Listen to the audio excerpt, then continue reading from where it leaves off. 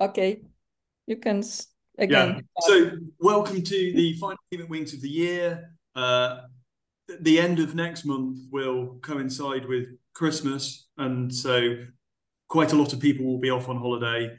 And although glacial climates might fit with Christmas and the concept of snow, I don't think people necessarily want to come along to meetings. So we won't be holding one at the end of December. So this is going to be the last one of the year. And instead of thinking about glacial climates and cold climates, we are today thinking about the last interglacial. And we've got a pair of speakers lined up.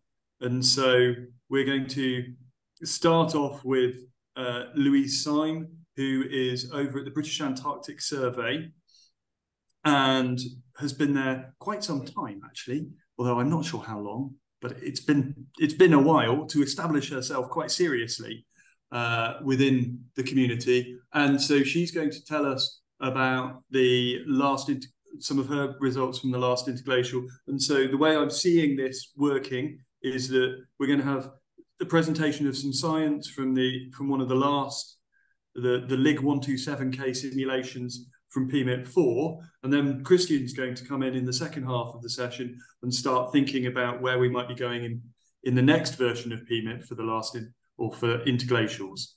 And so let me pass over to you, Louise. Thank you, Chris, for the nice introduction. I try and share my screen, and yeah, I'm glad you also didn't say how long I've been at BAS for. Long enough to become entirely institutionalized, probably. Maybe that's all that you need to know. Okay. So if we press play, does that do something? No. It's not in presentation mode, is it? No, it is. Oh, it is now. It is now. It's just slow. Okay. Good. All right. Thank you. Yes. So I will, exactly as on the tin, talk about Arctic sea ice during the last interglacial. Sort of subtitle is Progress Through the Puddle. Probably a more formal title would be something to do with melt ponds, but ponds, puddles, whatever you want to call them. So I think a nice place to start for this is looking at the last interglacial records from Greenland, but partly because they're well dated. So it means we can say something about how long the lig lasted and what it looked like generally over the last interglacial. So the last interglacial certainly encompasses this period shown here of peak warmth in the Greenland ice cores, which started about 127,000 years ago and went to about 120,000 years ago. So that's a period where the O18 in the ice cores was very clearly above pre-industrial values. So we're sure it was definitely warmer. And it looks possibly, certainly the Neem core, that was reasonably stable for some of that time. But it's not just the Greenland ice cores that show that it was warmer. There's much more widespread evidence. So originally, most of this data set was brought together by the CAPE members quite some time ago, and then sort of updated by Betty and for IPCC AR6, and then again by Vittoria for 2020. And what this data set shows is the available peak summertime air surface temperatures from the available terrestrial, Lucrucian, marine and ice core data points, all 21 of them. So if you take the site mean of those relative to the pre-industrial, then it suggests that the Arctic was about 4.5 degrees warmer than the last interglacial. And up until relatively recently, our paleoclimate simulations didn't really capture that. So there's this question of why. What I'm going to argue is that we do know fairly conclusively now why. And it's really quite simple in essence. So at the last interglacial, 127,000 years ago, given that's a PMIP standard time that we use for our time slice experiments, the insolation anomaly in the high north was up to about 70 watts per square meter. in the spring or early summer. And if you impose that insolation anomaly on a pre-industrial climate, then you have a catastrophic loss of sea ice. That tends to happen, I think, in all models. And in this particular model, which is HADGEM3, the UK CMIP 6 model, then within 4 years of imposing this, then you have an ice-free Arctic, which is defined as having less than 1 million square kilometers of ice in summer. You can see from this spin-up plot that over the 30 years, you're having spin up, so warming of the ocean as well. And then by the time you've reached a more stable last interglacial simulation, this particular model always has an ice-free summer and relatively low sea ice through the intermediate seasons as well too. When you look at the outputs from those models and you test it against available terrestrial summertime air temperature observations at set 21, then you find that if you take account of the uncertainties, then an ice-free summer in HADGEM3 gives you really quite a good match with the geographical pattern and the overall magnitude of the warming. If you try and do that with a model here, which has an ice-present summer, then you don't get a good match. That was pretty much what we published in 2020. And that was essentially at that point the evidence that we had for the loss of summertime Arctic sea ice. Of course, that simulation is just one of several. So the last interglacial protocol really doesn't have, this is just, I'm sure everyone knows it, but just to remind you of what it actually is. So it really doesn't have a strong difference in the greenhouse gases compared with the pre-industrial. It's only a difference of about 10 parts per million, so 275 rather than 284. So all that anomaly is really down to the insulation, or all the drivers are really down to do with the insulation forcing, or the big ones. So in Betty's much nicer plot of the insulation anomalies, it looks like this. But again, it's just the same point that you have this huge insulation anomaly in here. It's in effectively May, June. We actually have about 16 to 17 simulations run for PMIP4 of this last interglacial time slice, 127,000 years ago. You can argue about how many exactly are independent of each other, but we basically have quite a good set of simulations to look at this. And Betty published in 2021 a lot of nice results from that. So you can see here that all of them have a much warmer, so plot A in the top. I don't know, I should try and make sure I've got a pointer. Hang on, I can make a pointer. Does that work? Is that visible? I can see you, Chris. Yeah. So like up here, you can see that there's really quite intense warming for most of the models for the summertime. But you can also see that the standard deviation associated with that summertime warming is really quite big. And actually it's even bigger in the winter, but we won't talk so much about that for now. So there's this huge range of mean annual temperatures simulated. So these are the anomalies in mean annual temperature between the pre-industrial and the last interglacial. And I would argue that almost all that disagreement between the models, the vast majority actually, is really down to the sea ice in them. Most of the models simulate the pre-industrial sea ice or the present day, not too bad. The plot on here shows it relative to the sea ice edge, the observed sea ice edge. This is again a nice plot from Betty's paper.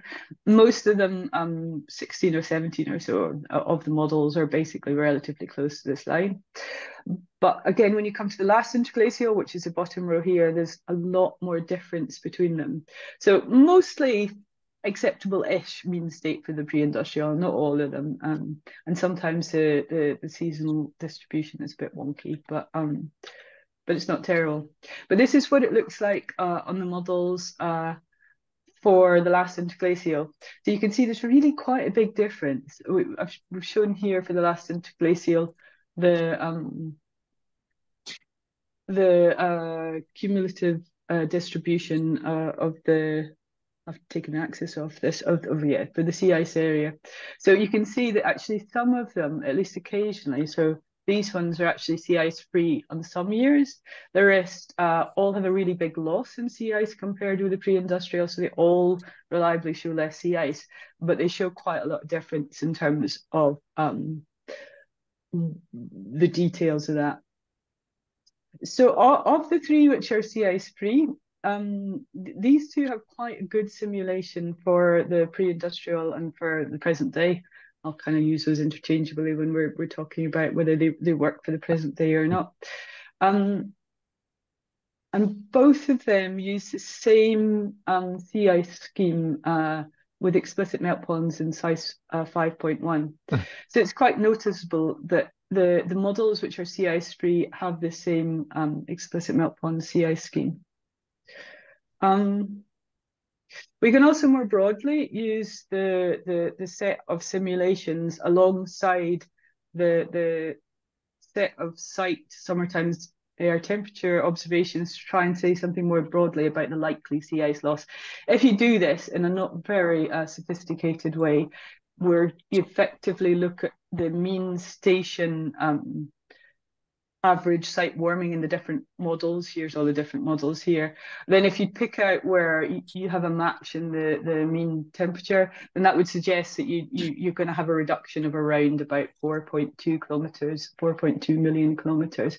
That would actually give you a small amount of remnant sea ice, which would be about 1.3 million kilometers. So maybe say 1 to 1.5 million is maybe actually the best answer rather than no sea ice at all. But if you had something around that, you'd have almost definitely a mixture of technically sea ice summers where you had less than 1 million square kilometers, and some summers where you also had more than that, but the average would be 1 to 1.5 billion square kilometers. If you do that, you also can work out what the most likely Arctic warming is too. And actually, there's a bit of a bias in where the temperature observations sit. So the mean Arctic wide warming is actually probably more like 3.7, which is a bit lower than the site mean warming. But back to the main thing that I wanted to sort of talk about, which is actually the melt ponds. So Rachel Diamond has done really a lot of good, amazing work in this in the last years, following up on what Victoria did earlier. So I'll just show you the very sort of main results, and if she's here, maybe she can talk to you more about it if she wants to. But in essence, it's really quite simple what's going on for HAD Gem 3. It's a really simple story, and we think probably also for CCSN. So because of that big springtime insolation anomaly, so much more sunshine in the spring, you start having the formation of melt ponds in their explicit melt pond scheme much earlier. So this is showing the melt pond area here. So here it's going up earlier than in the pre-industrial. It peaks higher than in the pre-industrial as well, earlier. And then the reason it starts to drop away here earlier is simply that there's no sea ice left. So you can't have melt ponds if there's no sea ice. So it is really this simple, like radiative forcing, earlier melt onset, albedo feedbacks, which are key in this explicit scheme, higher rate of summer sea ice melt, and hence complete summertime loss. And that's what we published in 2020, but then Rachel's really looked at this in detail in the last two publications. So why I sometimes call them puddles is that this is what we're talking about. We're talking about puddles, really. I think they're puddles rather than ponds. But on top of the sea ice. So these are growing in spring, and then because they're darker, you're absorbing more radiation and you're having a rapid melt of the sea ice. I can't remember if this was the last main thing I wanted to say. But one of the really nice things that Rachel's just got published just now is a test of how important these melt pond physics really are during both past and future warm climates. So I think it hasn't been necessarily clear to people previously whether it mattered if you had explicit melt ponds. And the reason for that is shown here. So what Rachel did was to run the same simulations 3 times. The first time with the explicit melt ponds switched on, which is called scheme E here. then with an implicit form, which a lot of models have. So they effectively attempt to take account of the albedo feedbacks, but using I'm just going to call it a less sophisticated scheme where there's no explicit accounting for the melt ponds. And then a third run, which is more like the explicit melt pond scheme version, but with the ponds switched off, so no melt ponds. And if you run those three versions with the implicit scheme kind of tuned as closely as it can be to match the explicit scheme, then it really doesn't matter very much for the pre-industrial which version you take. The sea ice doesn't care very much. So she's run 100 years here, and you can see that between those three simulations, they all have a relatively similar minimum sea ice extent in this case. And this is one of the reasons I think people were not sure how much this mattered. But if you run it for either the last interglacial or for a near future run, in this case, it was actually a repeat of 2014 over and over, then it really does begin to matter. So if you use implicit scheme for the last interglacial, you actually still occasionally get ice-free years, or possibly more than occasionally, but you certainly get a much higher mean sea ice state here. If you use the scheme with the melt pond switched off, again, you have quite a different answer. And you can see for the future what's going on here as well in terms of them not just separating, but also diverging through time. Rachel looked at this quite closely, and what she effectively showed that this is mostly to do with how thick the sea ice is. So if you have relatively thick sea ice for the pre-industrial, then the model, the climate, doesn't care too much which one of these schemes you pick, which physics you include or you don't include. But when you go to a state where you've got less sea ice, thinner sea ice, and here the ongoing loss of sea ice, then these simulations do quite different things, because it really matters when you have thin ice. So the more thin ice you have, like effectively, the more important it is to have explicit melt ponds. So So I guess for me, this is really useful because it's a really good example, at least in my view, of how we can,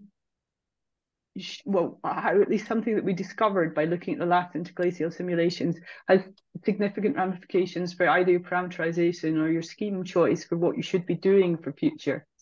So you can actually tune or choose your scheme based on whether or not your model gets a sea ice free Arctic for your last interglacial, and say therefore whether your scheme is more or less appropriate for a warm climate in the future. I think maybe this was the last thing. But this is a paper that was published by Flora van Maassen, which is really nice, this year as well.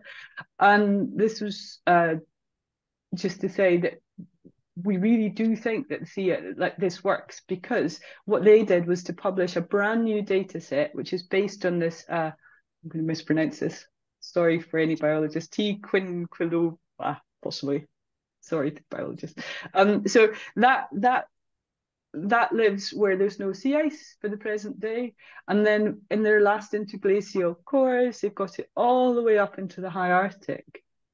So this is really brand new evidence which supports the fact that you had to have like really low sea ice state and probably sea ice free summers at least some of the time for the last interglacial.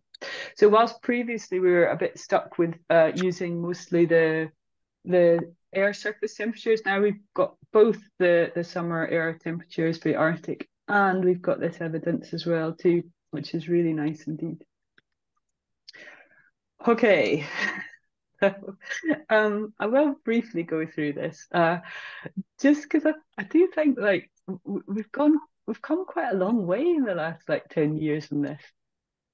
So what we've learned in the last 10 years or so about climate models and about climate. So whilst we knew the Arctic was much warmer back in 2013, we already had this 4.5 degree warming back then. Then it was postulated that it was due to lack of physics, vegetation physics and feedbacks in the models. And it wasn't until sort of 2018 where we first found that you could actually explain the 018, the water isotopes in the Greenland ice cores potentially by an ice-free summer, that we kind of started thinking a bit more about that.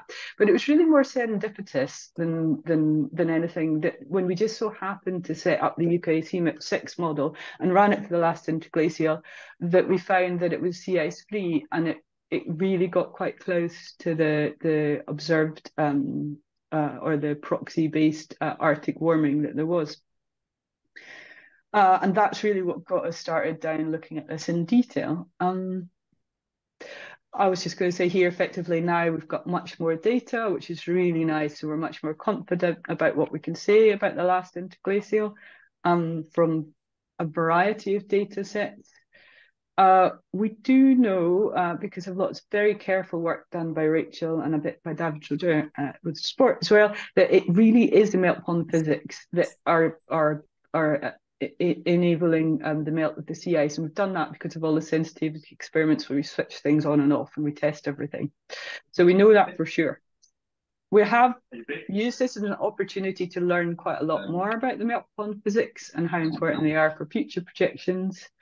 I think someone might need to turn their microphone off.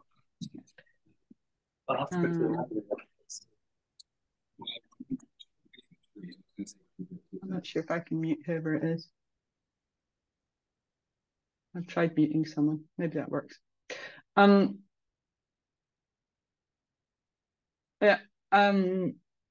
Although I would argue that despite all of that, actually, we haven't really tested what the impact of dynamic vegetations are. So it would be a good idea to also look more closely at that as well, not just the melt pond and the sea ice physics. So for anyone, that was far too long. Then summer was warmer during the last interglacial, and we were either sea ice free or near sea ice free generally. Arctic sea ice change really does seem to be key to understanding the climate of the Arctic during the leg. If your sea ice is wrong, probably your climate is wrong.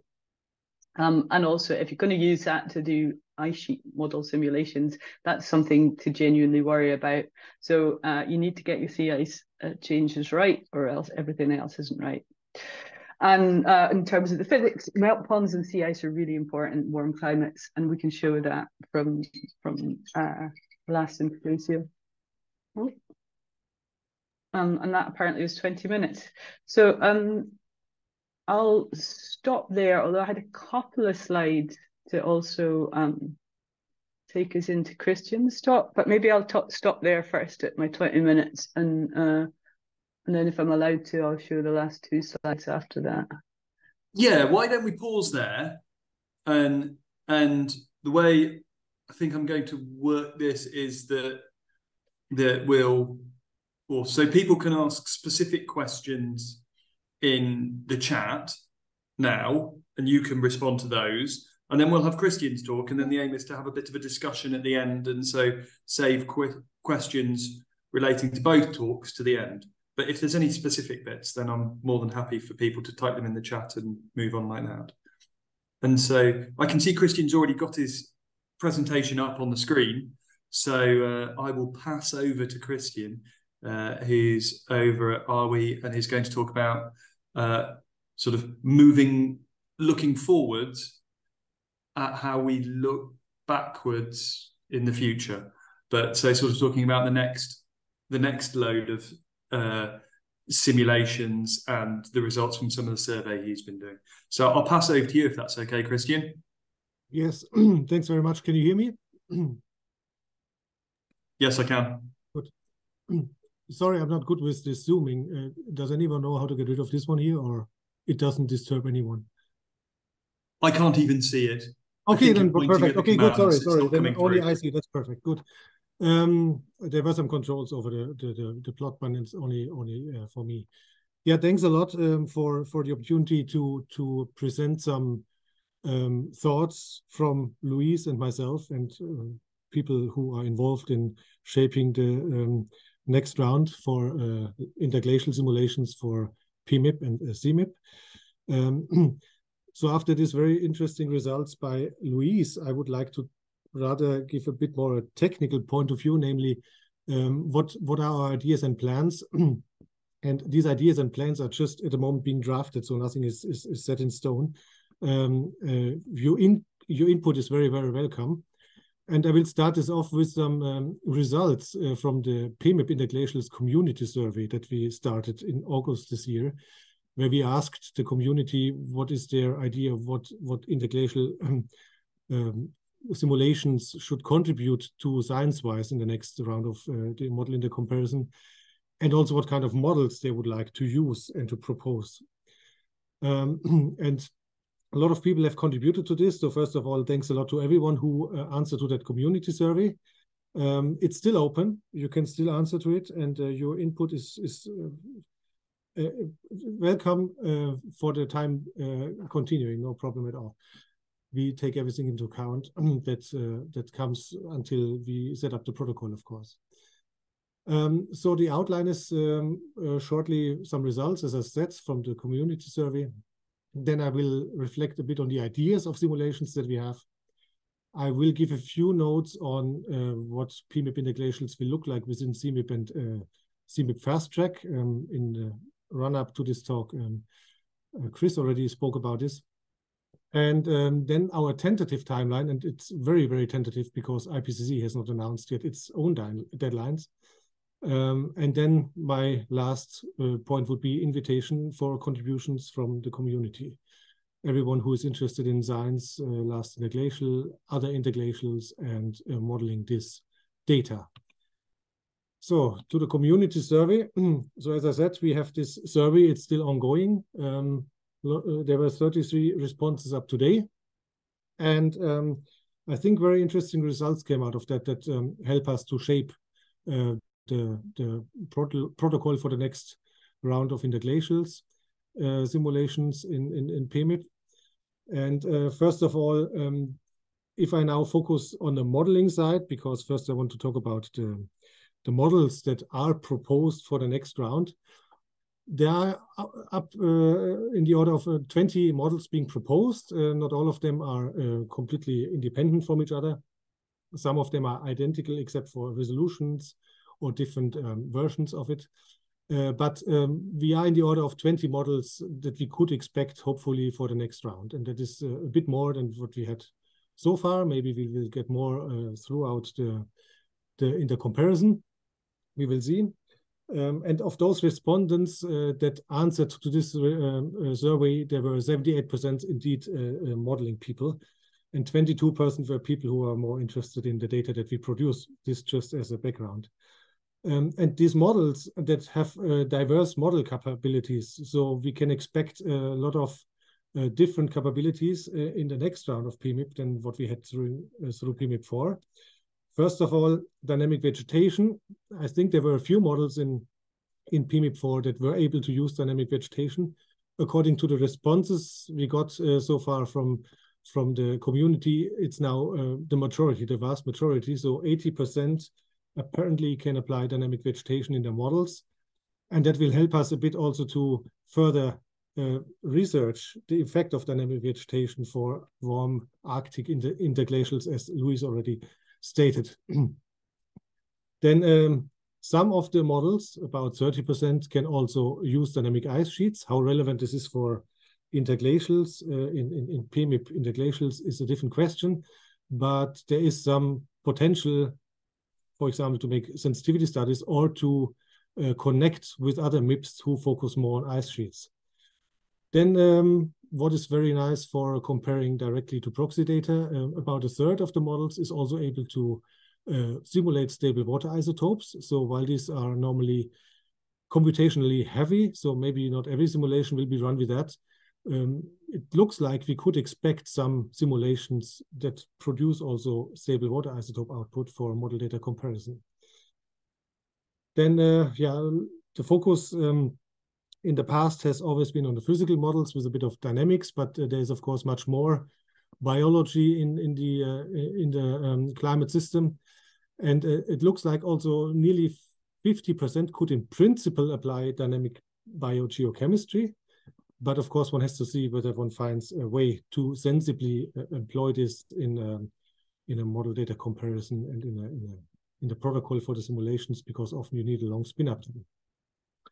Then some things that are also of relevance for feedbacks and for the dynamics in specific parts of the climate system is the dust cycle. There's, I think, 2 or 3 models who could dynamically simulate that in the future. And there's also one model that could look into details of carbon isotopes. So that might not necessarily be relevant for a model in the comparison if you have only one model, but this is just to give you an overview of the capabilities of the models that will potentially be used in the next round of PMIP interglacials. So to summarize this, the majority can do dynamic vegetation, which might be helpful to further explore the dynamics and various feedbacks in the high latitudes. And then we have some other components in the models that can be used for dedicated sensitivity studies potentially. In addition, so the vast majority of models is now able to simulate or to prescribe changes in freshwater, land sea mass, topography, ice sheets, or vegetation fixed if they do not dynamically simulate it. And the majority is also able to change volcanic aerosols and dust. So all these kind of forcing changes could be meaningfully applied then in the next round to illustrate the sensitivities of the models to various different forcings. Summarization, we also asked whether the modeling centers think they will be able to summarize the output in a meaningful amount of time. And about 60% of the respondents said they will be able to do that. So we have to think then how to cater for the other 40% if we want to let them take part in the modeling in the comparison, but maybe not all the data will be available on ESGF because it must be summarized to that end.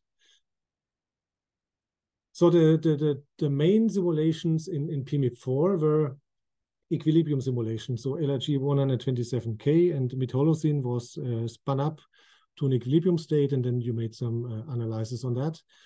Whereas we had then some sensitivity studies with different ice sheets, different orbital forcings, and also a suggestion for 2 transient simulations.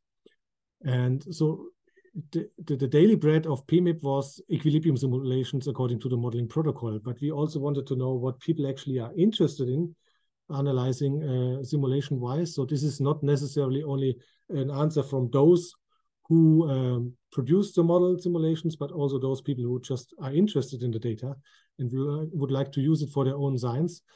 And what was a bit surprising to me is that indeed the transient simulations seem to be very sought after.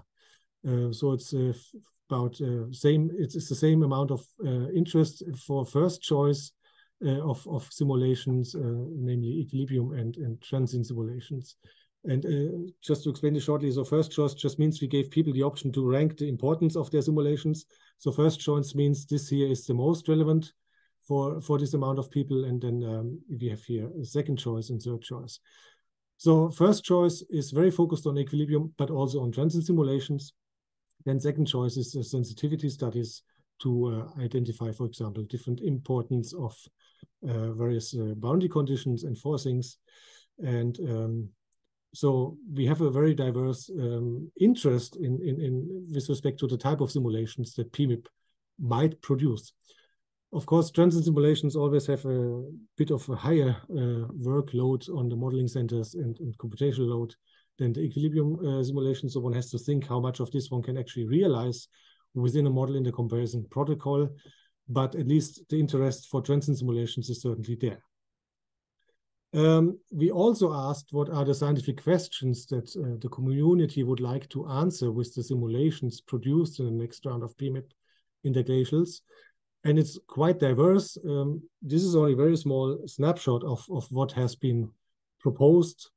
So model data disagreement, that is obvious, is one question. And I highlighted two of those answers red because they somehow show the limits of the ensemble that we had proposed, the simulation ensemble that we had proposed in PMIP4. So the first question that somehow might open our horizon to further parts of the Quaternary than just mid-Holocene in last interglacial is that the question, how warm were actually these past interglacials and what determines that differing strengths? And we had 6K and 127K, but the question is whether you can meaningfully answer these kind of questions with just 2 time slices. And in particular, how do interglacials compare to each other and to the future? So there maybe one gets the feeling a bit more time slices than just 2, namely mid-Holocene and last interglacial, might make sense in the future. And I already mentioned the survey is still open. If you have wishes, proposals, ideas, you can always submit them. Good. I already mentioned that the 6K and 127K might not necessarily be sufficient to answer all these questions. So let me roughly give a few ideas on the simulation portfolio that we might come up with for the next round of the MIP. So if we look over the whole interglacial cycles for the Quaternary, then we already see that there has been a trend, and we had various different pronunciations of glacial interglacial intensity. But as I already mentioned, so the last interglacial and the mid-Holocene were the only ones that were really sampled. And yeah, this is just the 2 newest ones, and certainly is not the full answer to all the interglacials that we had over the last 2.8 million years or so. To look a bit at what was the focus for the PMIP4 simulations from the interglacial point of view. So the focus was heavily orbit, so everything was from the tier 1 simulations at least, everything was modern except for greenhouse gases in the orbit. And we had to focus on 2 different orbital timescales, so 6K here, time slices 6K and 127K. They have a difference in forcing, but yeah, we will see how representative this is or not.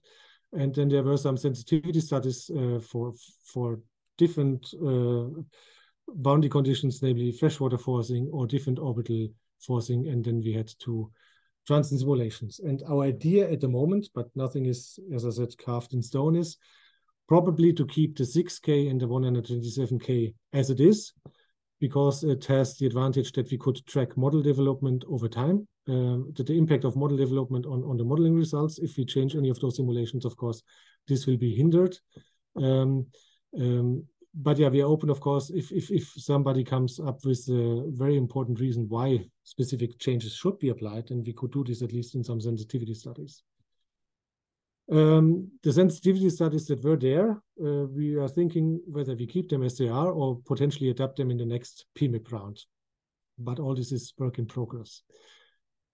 I already mentioned that we had just looked into the last part of this interglacial cycle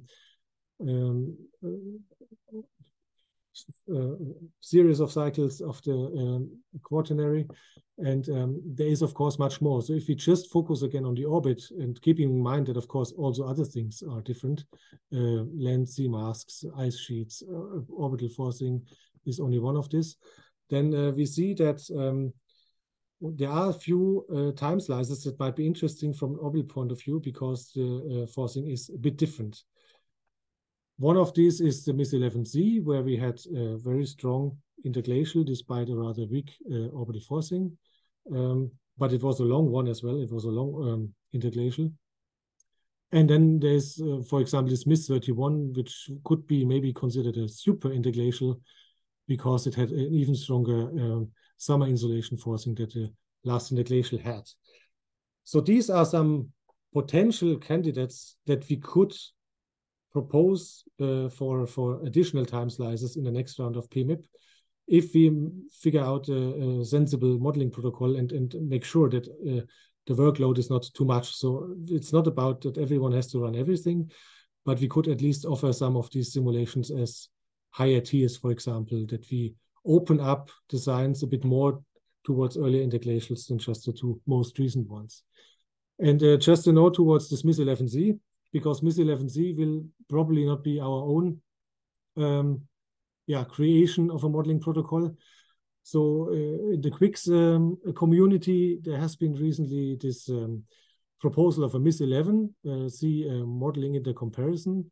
And this is led by Shushang and colleagues. And this is a slide by him that just shows once more what are differences between these 3 interglacials that one could look at, and so 6K, 127K, and MIS-11C. And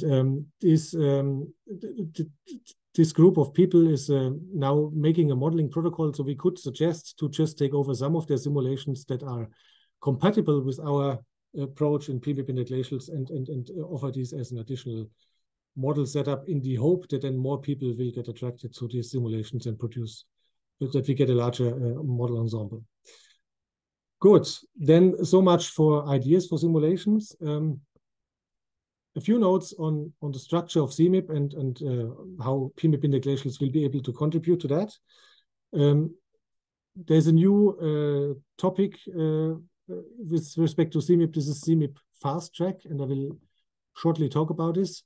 If you're interested in details, there is another drop-in information session today. In case you saw this email, you could go this evening and get more information, but a rough idea of CMIP Fast Track is basically that it supplements the community MIPS and DEC work within CMIP. And in the past, the whole CMIP and PMIP procedure and the various MIPS procedure was like this. We had these DEC experiments that basically build the core of the CMIP work, and then around this you build your community MIPS. And ideally, the idea was, of course, that by the time when the IPCC creates its stock take and literature review, this work should be ideally finished. And it was found that it's a bit of a much workload if everything that is done in these various MIPS must be squeezed into the timeline. And so CMIP came up with an idea that we'll have a fast track where a sub-selection of time-critical simulations will be executed, and the rest of work in the various MIPS is then completely independent, and the MIPS can actually decide on their own timelines, except for those simulations that get into the CMIP fast track. So in principle, PMIP will in the future not be bound by specific timelines. Of course, if we want to have our simulations reflect into the IPCC report, then it would still make sense to follow that. But this is just to outline what changed potentially between the last round and the next round. And we have discussed, so Masa Kageyama, Chris Brierley, Louise Sime, myself, we have proposed that the last interglacial becomes one of those CMIP fast track simulations in a slightly modified form, so numerically less expensive than what we would need in the full CMIP simulation. And the idea is that we would then hopefully have more models that produce such a last interglacial simulation, that we get a wider model ensemble to, for example, study this impact of orbital forcing on sea ice, and whether the models are able to reproduce this, or whether there are processes in the models that are not able to produce these feedbacks that are necessary to get an ice-free ocean in the last interglacial. This is not yet clear whether this will happen, so there are now discussions and consultations, and end of March it will become clear which is the CMIP fast track ensemble and whether our proposal for an adapted LIG 127K simulation will be part of that. Tentative timeline. So very tentative because, as I said, the timeline of the IPCC itself is not set. But we are roughly now here, so it's a bit complex, but I'll walk you through the most important parts.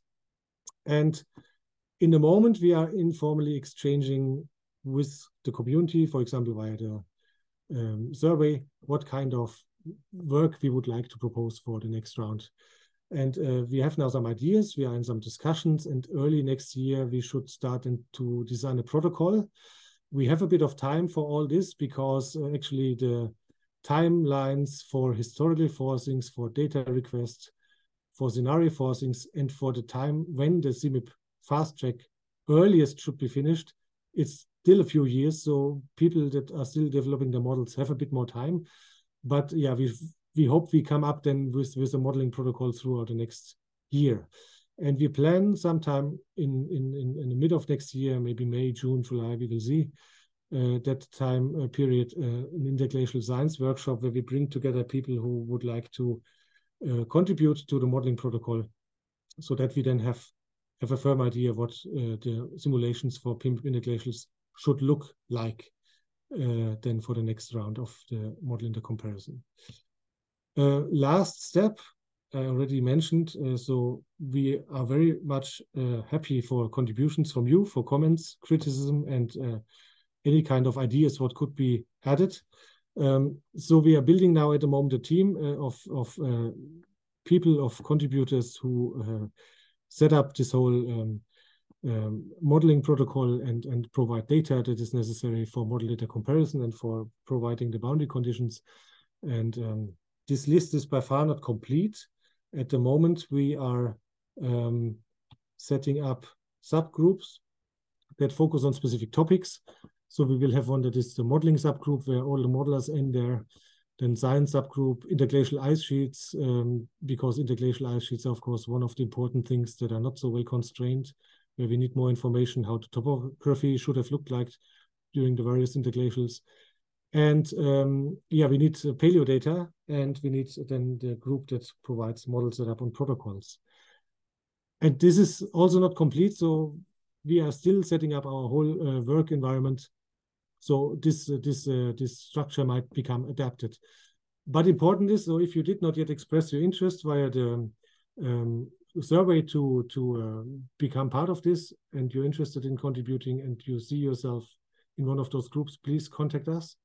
And then we can, yeah, try to bring the next round of the model intercomparison on track and to hopefully a successful end as the last round. Thank you very much. Thank you very much, Christian. That was great. And whilst you were talking, there has been stuff going on in the chat, and my personal contribution has been to share a link to the survey. So if you're interested in any of these expert groups, do go and fill in that survey and provide your details so Christian can come and talk to you. We have... I will just stop the recording. Is it okay? Yeah, please do.